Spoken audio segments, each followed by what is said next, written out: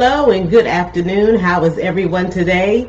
This is Friday Night Treats with Tina, the Keto Coach. Yes.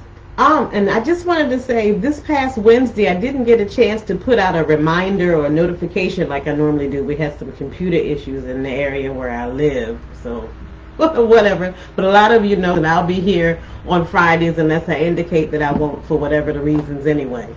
So thank you for tuning in, or if those of you that have to catch this later on, that's fine. Yes. So today I wanted to just do coffee. You know, sometimes I had someone ask me, can you still drink coffee when you're keto? She sees recipes and people drinking coffee, bulletproof coffee and things of that nature. You can, excuse me, have coffee with keto and carnivore, but remember, some people may have a sensitivity to the caffeine, not just the stimulation of the caffeine, but the caffeine can also cause issues with your blood sugar readings and glucose and all of that stuff, A1C and everything. It can have that effect. So the alternative is decaf coffee, which is what I drink, but of course I make them all nice and fancy and everything and stuff. So you can still have that, but be mindful if you're someone that has sensitivity to the caffeine, and that could include also chocolate, particularly coffee, especially these coffees that I have on my display that my husband ordered from a company in Puerto Rico. So he orders a lot of things that, you know, things that help him with his childhood memory, you know what I mean, things that him and his family, his mom loved dealing with coffee because they drink coffee from a child on up. You know, it's a part of the culture and everything. So I don't drink these because they have caffeine, and for me they are a little bit strong. So, but those of you that can drink them, have at it. Look at the names of them, see if you can order it, and just go ahead and enjoy. I don't get paid for this. I'm just, you know, demoing it and just showing this to you. So I'm going to move these out of the way right now so we can get on with making this coffee. I'll put this on the side. Yes, so I have my regular old decaffeinated coffee, and I have the instant decaf that I use at home. I already have my sweetener here. I make a combination of the stevia brown and the white sweetener because it's granulated. I'll go ahead and put it in my coffee grinder that I specifically use to powder down my granulated sweetener for different things. So I have that here for you. So the first thing I want to do, another little, well, I'll tell you throughout the when I'm doing this. Just want to show you just basic, plain, old-fashioned, regular schmegular coffee. Just, that's it. You know, so of course I have a Keurig, and I use one of these. You know, I go ahead and fill this up. I'm going to go ahead and do this right now. Fill it up. Put my little snap thing on. And I'm just going to have this cup, you know, and this will be ready in a couple of seconds. Rather fast. So that's already brewing. And because I'm the person in the house that do the decaf, I like cold brew coffee. Yes, there is a difference between cold brew and iced coffee. Iced coffee is basically they just make the coffee like what I'm doing over here. They just make plain old coffee, and what they do is just put ice over it, let it cool down a little and put ice over it. But I like cold brew. It's a little stronger, so I have this nice cold brew pitcher that I have. I love this thing. So how you make that, and what I do when I make cold brew coffee, for me, this lasts me a few days. I'll go ahead and make this, and usually let it sit overnight. So this is the filter for this. Let me fill in the filter. You can order these from Amazon, and I usually fill it up, you know, and that's about, see those big heaping of coffee that I'm putting in here. However, how strong you like I always say, don't be afraid to experiment with stuff. till you get it the way you want it for you. You may not like it the way I have it, and that's fine. Everybody's different. So what I do is take this, put that in there, and add my water. I just use regular old water from my faucet. That's it.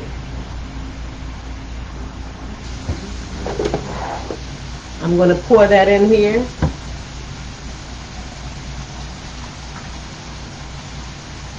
And I'll let this sit, since this is the afternoon. This will be perfect for a good Friday evening while you're Netflixing it and chilling, you know. See, it's already. And if you want to use other types of water, if you got bottled water, spring water, distilled water, you're more than welcome to go ahead and do that too. That's not a problem.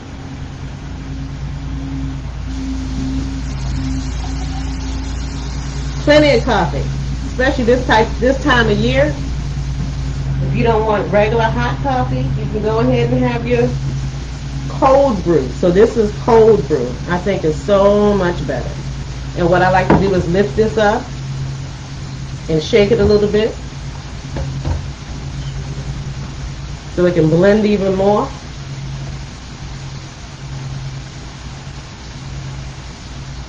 Try to watch how much I can fill up here. So this is full. And I'm going to take my lid.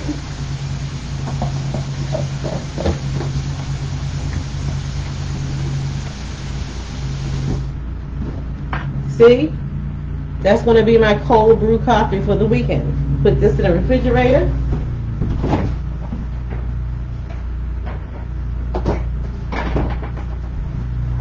And one thing about the cold brew canister, you want to make sure that you take the filter out when you're ready to serve it, and put that on the side. I have a large cup like I just used to put the water in, to take that large filter out and just shake it up and just put it in, drop it in here, and then put the lid back on so you can serve your coffee, because you don't want grains in your coffee. And this is what we end up with. Put this on the side. My decaf. Remember decaf? Decaf. Yes. So this is my cold brew coffee here. And I'm going to show you something else.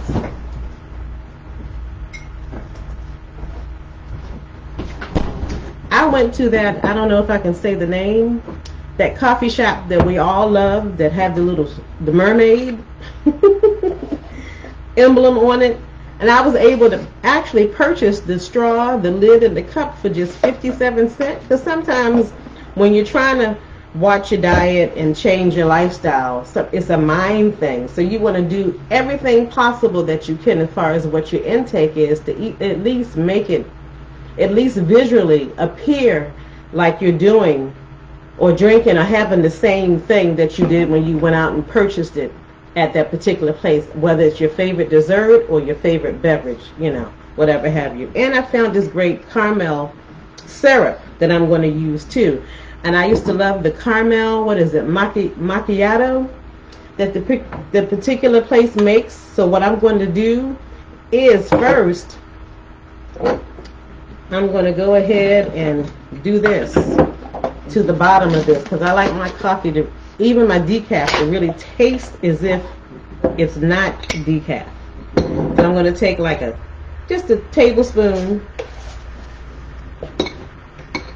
make sure I have the right amount, this, and a little bit of water.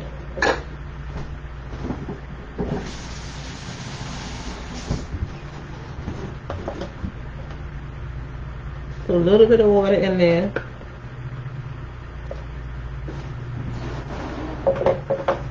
And a little bit of my sweetener.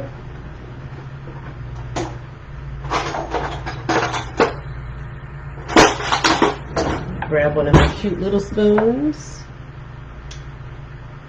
And this is all to your own taste. Don't feel like you have to do something special or spectacular. It's how you would make it. And in here, see, I have one of these. Now, I don't know how this will work. Probably not. I was going to try to make the the syrup at the bottom, but I have it. You don't have to use this, so that is okay. I'm going to add some more sweetener to this part because I like mine to really taste like caramel. The next thing I'm going to do, I'm going to get some ice.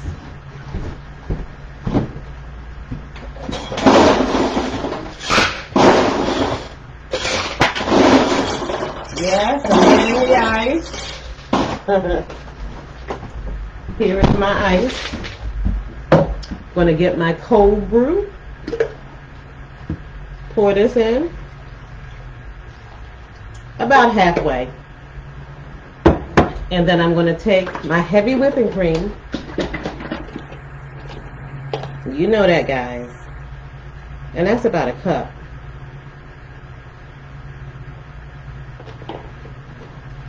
Going to add my sweetener.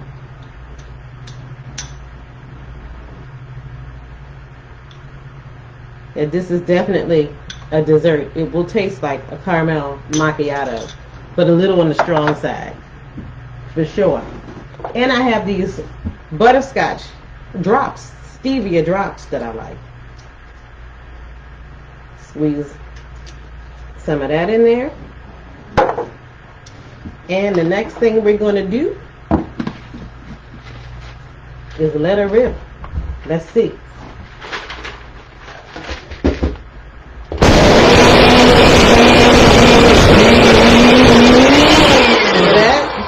All right.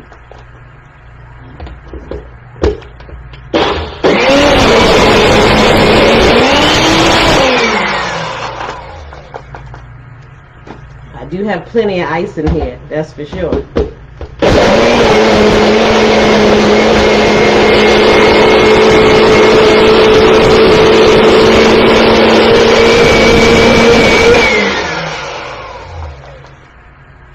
Okay, looks like we got something here. I'm going to put all of this stuff on the side. And I'm going to add a little bit of my, like they do in that particular establishment, a little bit of my caramel sauce. See that? How do you do it? See, anything you get out, you can make at home. Not a problem. And I'm going to pour. Oh, this looks good. Okay.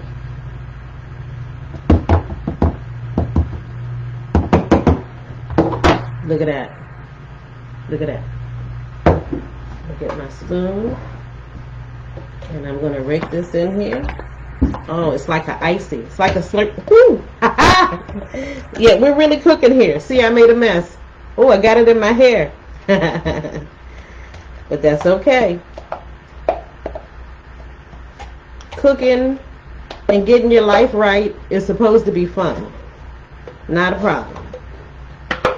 Oh my goodness, look at that. Look at that. And you know me, I like to get all of it.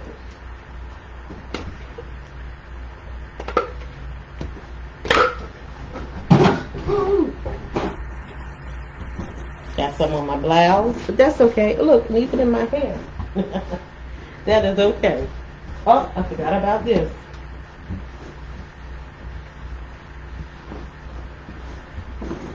See, this is what, when you're live cooking, anything can happen.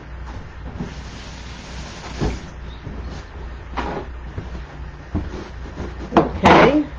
And what I want to do, one of my, I guess my whipped creamers isn't working, but you can still make your own whipped cream inside of this. So I'm going to take my cream again. Yes, when you keto, you can have all of this fat. It is okay. See my Instagram family out there saying hello to me. Not filling that up, just a little bit.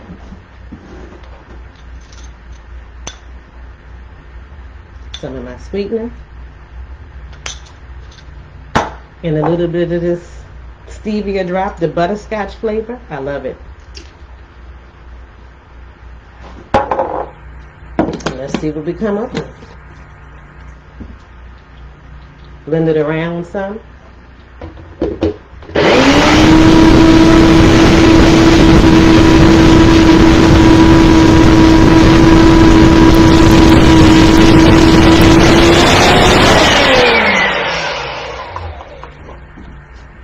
Oh my goodness.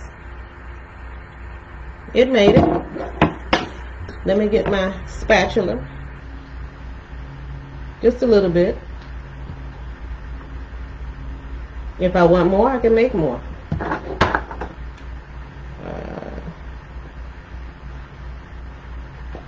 Wow. Look at that.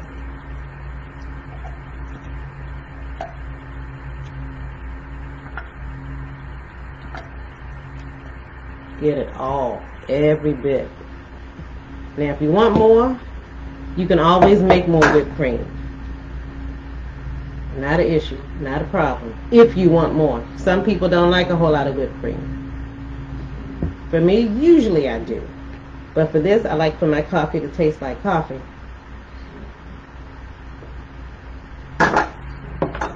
Look at that. See? Look at that. What? Get out of here.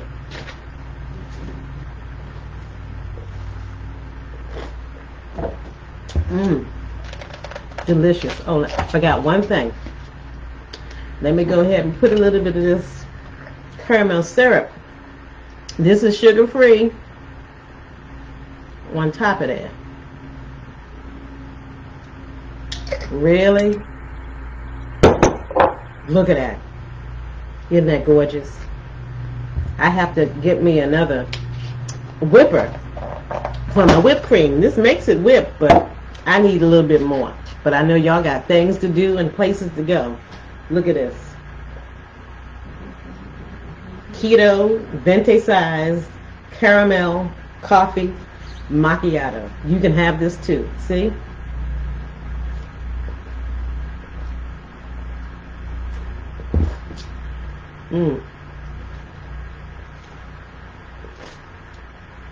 This is so good.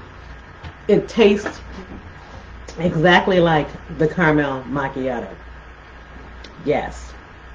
So if you all have any questions, or if you want to get the exact way to make this, which isn't hard,